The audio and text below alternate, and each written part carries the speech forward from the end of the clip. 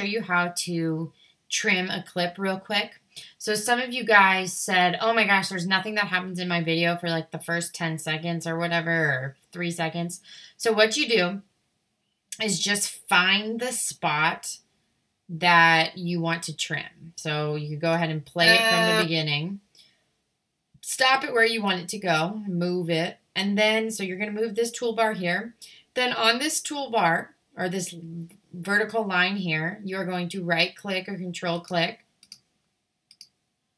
right on that, but it has to be on top of this frame here. And you're going to split the clip. So that makes it a separate piece. Then you can go in and you can just press delete, and that's how you trim it, okay? So it should be super easy. So make sure to trim the clip before you add any sound to it. Otherwise that sound will trim as well. So you just simply find the spot you want to click, right click, control click, split clip, and then you delete the part that you want. Super easy. That's it.